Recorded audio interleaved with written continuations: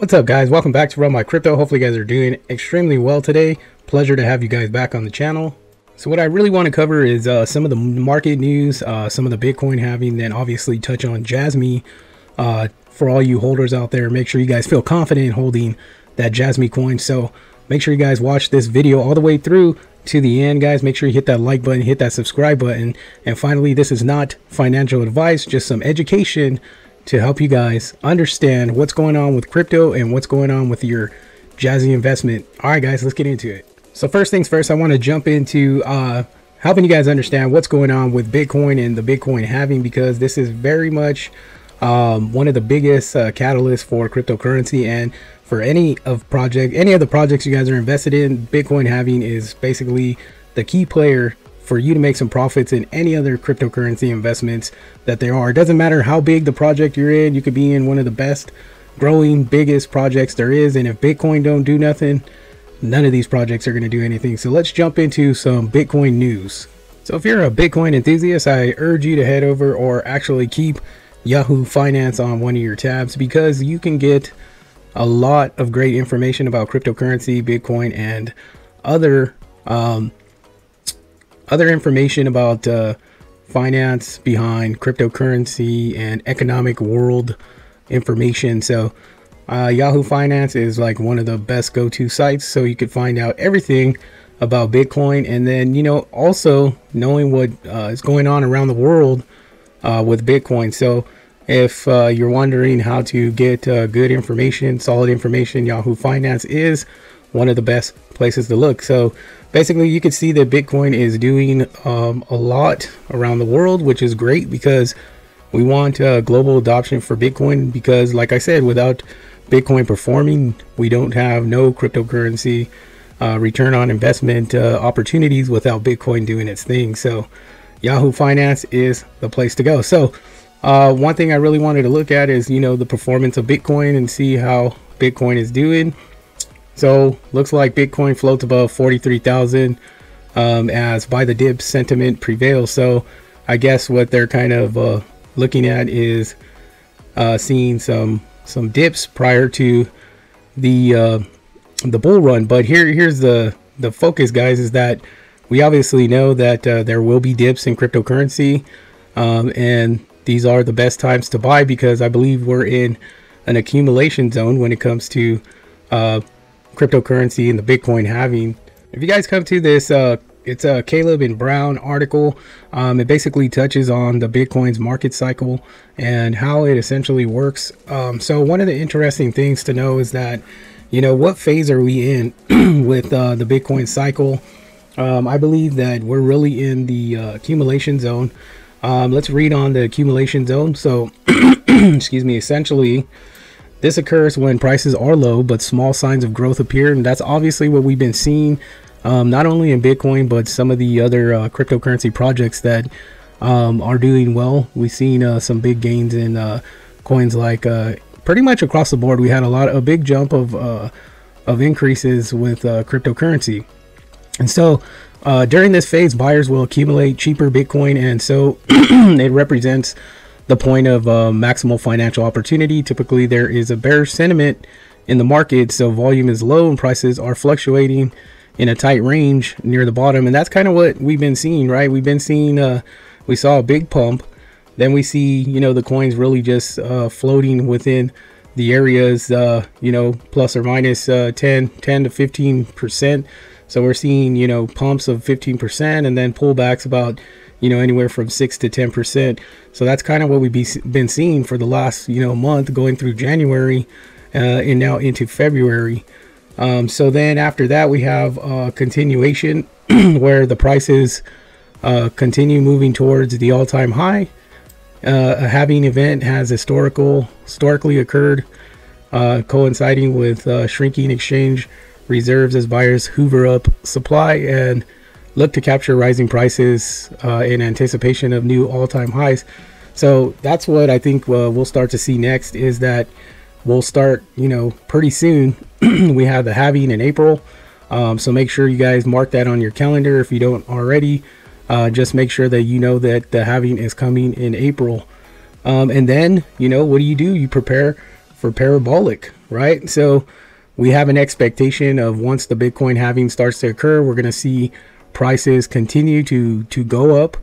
And I think, you know, in my mind, you know, prices will start to go up, pull back a little, but continuously start going up, and we'll see, it'll basically start to reveal, you know, the potential behind the projects that we're invested in, and we'll see the growth. And you kind of, you know, this is where it gets, you know, real tricky, where you need to go in there and really understand which projects are hitting and when they're hitting, you know. So you have to watch Bitcoin, see how it performs. Then you'll start to watch Ethereum and see how Ethereum is performing. And then you go into obviously the altcoins, and then your micro caps and meme coins. So I believe there's going to be signs and signals of how projects are moving, and I think that's really important for you to grasp, because it's going to give you an opportunity to be able to jump from other projects as they're hitting, you know, so you can start moving your money around and basically setting yourself up to maximize big return on investments in this next bull run. Then we have the correction. So the correction is when we'll start to see drawdowns about 80%, and then you'll know we'll head into that bear market. So hopefully you guys can see this chart, but this is one of the charts that go over Bitcoin historically. So you'll see this color right here is like the purple color that represents the accumulation areas, and then you see the green growth, and then the bubble, which is the parabolic, and then red obviously is your crash or your pullback. So looking at where we're at now, 2023 was basically the main 365 days of accumulation, and we're already going into, I think, roughly about, because you got 2022 was accumulation, and then, you know, the whole 2023. So I think we're going in about 600 days or so of accumulation. So we will really soon start to see the growth trend. And if we look at the growth trend, you know, 2012, 2013, and then boom, parabolic into 2014. Then obviously 2014 to 15, we've seen a big pullback or bear market or crash, however you want to identify it. And then we see more accumulation zone in 2015 through 2016. And fast forward into 2018 to 2019, we've seen a huge bear market, and then a huge accumulation. Then we've seen some growth, and then obviously 2020 and 2021 we've seen a parabolic move for Bitcoin. And then, you know, this year we're already getting ready to hit that Bitcoin halving time. So it is going to be very close to starting to see some major pumps in the cryptocurrency market. So this video was really intended for you guys to understand, are you guys ready for this growth period? So I believe it's going to happen real soon. I think hopefully in the next couple months we'll start to see some nice jumps in some of the projects we've been invested in all of 2023. 2022, guys, it was a really rough year for cryptocurrency, but now it looks like we're on the verge of having everything turn in our favor. All right, so lastly, just to, you know, you guys need to make sure you understand what's going on with Bitcoin and the halving, and understanding that that's going to be a big catalyst for Jasmy coin, as our, you know, we are invested in Jasmy coin as a project. So, you know, some cryptocurrencies are making bigger moves than other, but if you really notice that the supply of Jasmy is really almost pretty much consumed, which is going to be beneficial going into the bull run, because, you know, we'll start to see some gains coming out of Jasmy. Then people are going to start to sell and, you know, make some money. Some that are really into Jasmy but not fully into Jasmy, some that got in didn't want to move their positions, but they'll see profits. You know, I believe we'll see that 1 cent area for Jasmy to come in, and then a lot of people are going to actually take profits on that, because, you know, they don't see the full potential that Jasmy is going to do. And that's what's going to happen. More coins are going to become available, and then we'll see a demand for Jasmy, and we'll start to see the prices go up as the bull run starts to proceed. And then we'll get some big gains coming out of Jasmy, and then again you'll see a wash, rinse, and repeat type cycle from Jasmy as, you know, the bull run goes on and we see parabolic numbers come out. So I'm very bullish on Jasmy, which many people should be, because there's a lot going on with the project. So speaking of that, let's touch on some of the projects. So many of you guys should know already that Jasmy has really put a lot of effort into producing a a solid coin. So we haven't seen a lot of you know, the I guess the activity through Jasmy, but we have seen a lot of holders jump into Jasmy. It's starting to grow. But you know, Jasmy's came out with basically their, you know, a sense of their roadmap to what they're doing that's going to be successful for the project. And if you really believe in cryptocurrency, you'll start to understand what they're doing is basically, you know, building a business where they could come in and you know, assist with DPIN to basically put the company to go in and be able to work alongside big infrastructures, big businesses, and basically their PC and their software combined is going to be able to start to move into big businesses. And you know, one of the smartest thing that I think Jasmy has been doing is basically putting themselves in the position to where they're prepared to take on the responsibility of Web3 decentralization by patenting you know, most of their products, most of their software, most of their, you know, the way that they're going to use their data solutions systems, and you know, privacy and everything else is going to be patented, so that they already have the upper hand. So what they're working on as far as their technology goes is already basically set in stone, that it belongs to Jasmy, and other companies can't come in and really foul with that. So that's a smart move. You know, they've been focusing on how to basically, you know, what they're going to do to be successful in Web3 decentralization versus putting all the hype and the marketing out there for the coin. But they're already expanding. You know, they're looking at staking solutions already. We have the Jasmy chain. So there's a lot in the works. But once, you know, the thing that, you know, I think we're really missing out is that they're doing all the work behind the scenes. They're preparing themselves, because Web3 is essentially not even out yet. You know, it's barely in the beginning stages.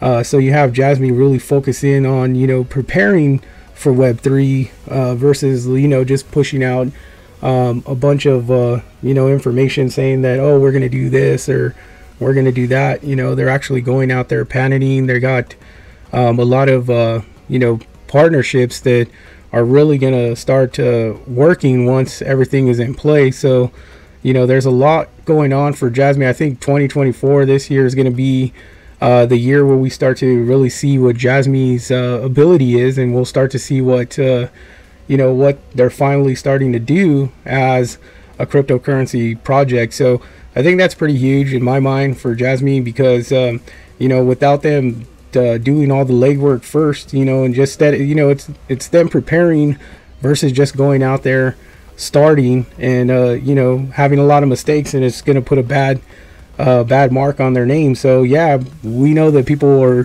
frustrated that we don't see the full potential of Jasmy, but it's better to, you know, practice and train hard and know what's going on before you get out there 100%. So that's why I'll stay super bullish on Jasmy going into the future of Web3 decentralization, because, you know, they're building something that's bigger. Not to mention that their whole team, their whole senior leadership team, is built on a very successful company like Sony. So it's a lot of positive, a lot of positive in Jasmy. So all in all, as a Jasmy investor, I think it's really important to understand, obviously, the timing of Bitcoin and how Bitcoin's performance is, and then understanding, you know, when the money will flow into Ethereum and then pour into the altcoins, and then, you know, you have an understanding as, you know, what to expect going forward through the bull run. You know, what the performance behind Bitcoin is doing, how high it goes, and then when you see the drawback, and then you see if Bitcoin did hit that, you know, 100,000 mark, or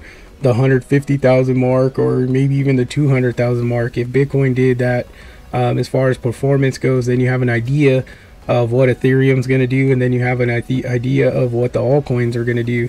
You know, one of the best practices is, you know, obviously it takes a lot of money to get into Bitcoin, and you know, if you don't have that type of money, obviously you would want to try to get it into Ethereum, because honestly, if Bitcoin does this huge move, and it does go parabolic into 150 to 200k per Bitcoin, and then you have that drawback, you know, you want to try to put in as much money as you can into Ethereum, because Ethereum's going to catch that wave on the way down, and then you'll make some big money in Ethereum and then move it down into the altcoins. You know, obviously have your stage, your center stage already ready for the performance, you know, basically having you know, your bags packed and your investments in the altcoins, you know, obviously now.